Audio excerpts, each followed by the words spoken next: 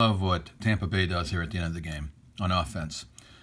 Todd Bowles just held Green Bay to a field goal with some great defense at the goal line. And a lot of talk that Green Bay should have went for the touchdown. It's easy to say. The rate it was going with two end zone series, one in the first half, one in the second half, where they were foiled by Bowles' tricky defense. And Aaron Rodgers was very hesitant on some of those plays, and there were some technique problems and just different things going on.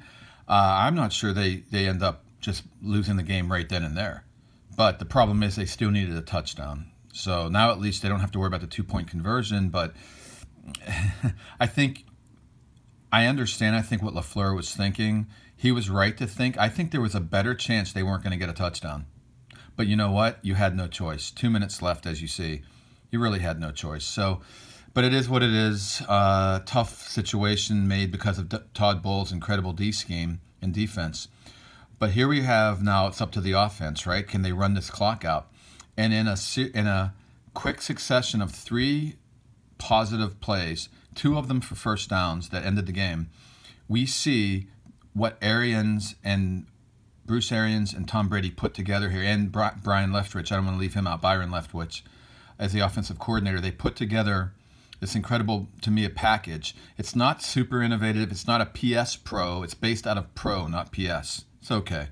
But I love the flexibility in how they created this because it has a little bit to do with Tom's original coordinator, Charlie Weiss, and the EP system.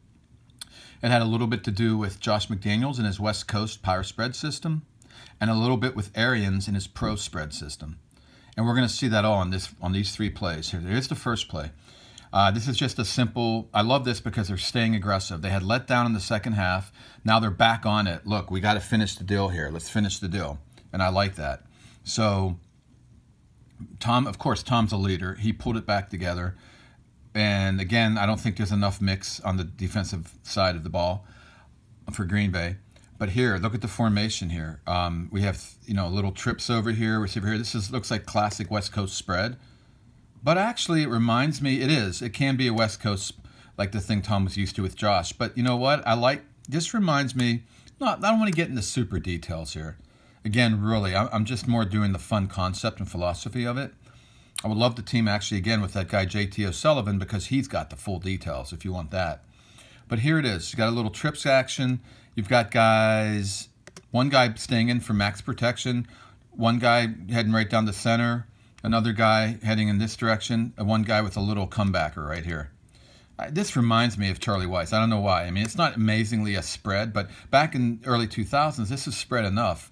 And then you leave one guy in for protection and the running back, I think, right? Yeah, so being aggressive, but being in a safe aggression. End of the game, we don't want to sack, we don't want a big problem.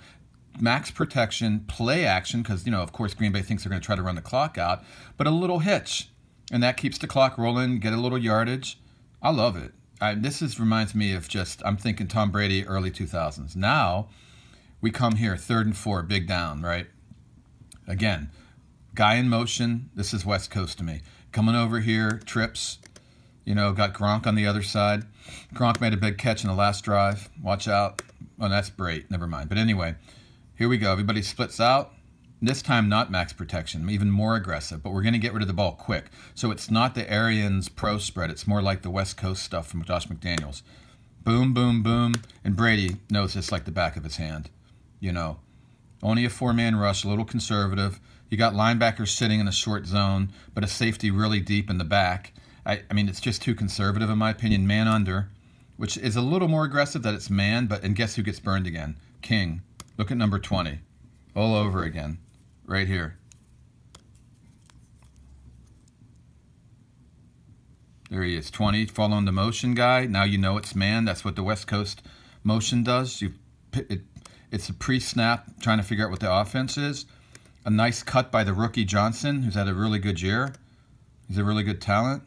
And, King was burned. And I think he's trying to make up now for his bad game. And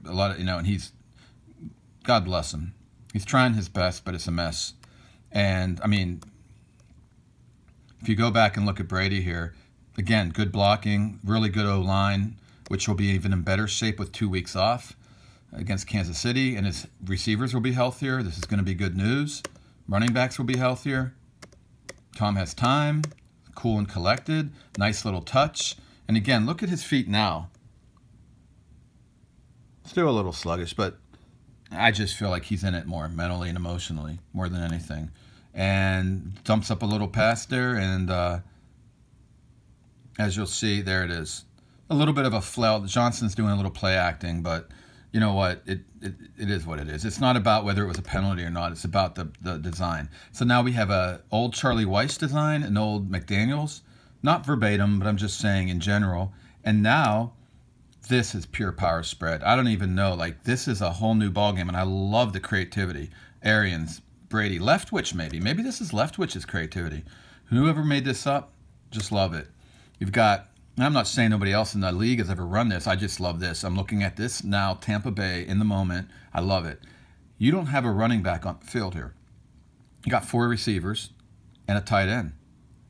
So 3rd and 5. Look at this guy. Where we got? I got him. You got him. There's no running back. This guy's moving out of the way. Do you really think they're expecting run? Beautiful breaking tendency. Love this whole situation. In motion, Godwin. Little pitch out here.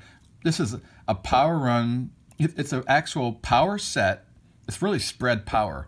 It's a power set with spread personnel doing a spread run. How about all that? And that's power. It's a pulling guard. Or pulling tackle, the rookie, Riffs, or whatever you say his name. He had a great year, too. Another big-time rookie. Another good draft pick for the Tampa in the last few years. They've been drafting really well. And, I mean, this is easy business. He can even slide. He can even slide to save himself for the Super Bowl. Gotta love this. I mean, look at the defense over here. I'm over here, got this guy. What the hell? He's in motion. What the pitch? What? And now they're running over here. Too late. Game over. Gotta love this stuff. I just, it's not, I mean, I know I come from the power spread background and my whole thing. And I can go to the whole history, even Rusty Russell in the 1920s. I actually know his great-grandson and the great stuff he did in the spread. 5 wide receiver, 1 guy in motion. Read about Rusty Russell and the Mighty Mites. I have the history. I know the whole, but you know what? It's not all about spreading like crazy, and it doesn't even have to be power spread. That's spread power, I would call that, with a power base. But you're spreading, so it's all, hey, whatever works, man. But let's use it, and I love it. I love that. Love that play to wrap the game up.